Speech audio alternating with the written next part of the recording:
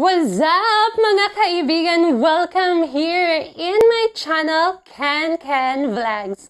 And if you are new on our channel, please do consider to subscribe in my YouTube channel and click the notification bell for you to be updated on more upcoming videos to be uploaded.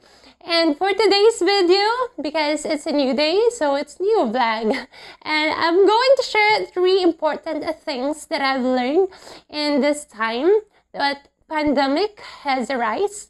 Yes, this crisis that hit around the world. I mean, hit the whole world, the planet. Yes, the humanity was affected. No races are being excuses. Small businesses, big businesses, and anything genders, anything sex, if you're young, if you are old, and anyone is being affected. Yeah. So there are the lessons I am going to share with you, and I hope it will help you to realize somewhat, somehow. Well, let's continue, and if you are interested for this video, please keep on watching until the end. So the first one that we have to tackle is all about the money, the essential of the money. Yes, money is very important nowadays, especially in this pandemic. Who knows, there will be an upcoming pandemic soon, but oh my God, in the name of the Lord, please, wag na. And the first one is have a quotation in a Filipino quotation such, kapag may isnuksok, may madudukot. Yes, this is the importance of emergency fund that we Filipino and the other races, we have to save money anywhere, in a bank, in your piggy bank, and any bank, bank. Yes, we have to save money from all of our incomes, at least 1/4 of it, for us to be prepared for the future. So how we will do that? First up, we have to cut down all of the expenses that we have, especially if that is not really important.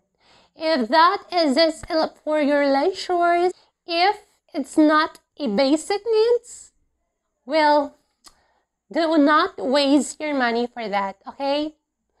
So how would you do that? You have to budget your money. You have to budget your money according to your needs.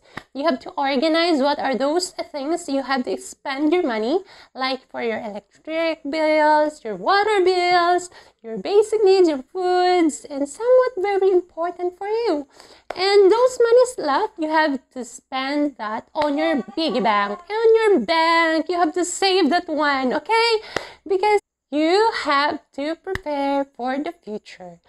And of course, you have to take now a sidelines. You have to go for a sidelines. You have to utilize your skills and talent and monetize your skills and talents. Yes, if you are good in dancing, if you are good in somewhat like internet, or you are good in being an IT programmer, then you can use that one as a talent, a skill. You have to work on that, monetize that one, okay? So the second one we're going to talk about is about the health. Yes, this pandemic remind us, rather, we have to be conscious in our health. Of course, we have to take care of our health, but most probably it's taught us, and it's remind us, and proper hygiene that we have to do. Okay, that's really basics, and it was taught already when we are kids.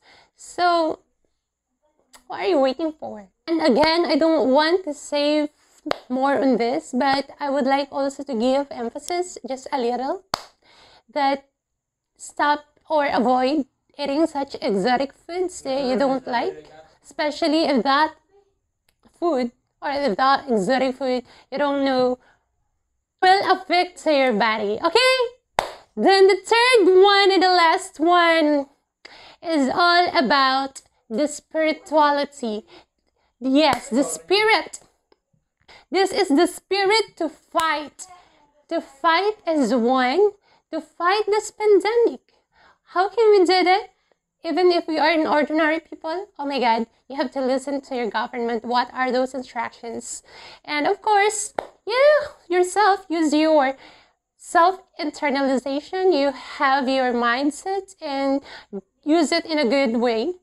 And of course, the spirit of loving, sharing, and giving. That's really important and the biggest lesson that we have right now, because it was really applied and we see as those people who really helped those first and those needs people. The last one is the spirit to stand and fight. Yes, stand and fight. This is not the end of the world. This is not the end of your life. So fight and go for it. Okay, fight and fight. So this video will not end, of course, by not things for all of our frontliners, medicines, soldiers, and everyone who helped us the times that SCQ is there. Thank you for all of you. And of course, for those people and individual out there, our friends, thank you for the patience and the coordination that you've given to our government, okay? And of course, I would like to say this in the later part, that disclaimer, I'm not good in English, I'm not fluent in English, I'm just talking in English because it's an English challenge. Okay, thank you and see you soon in my next videos. Babush!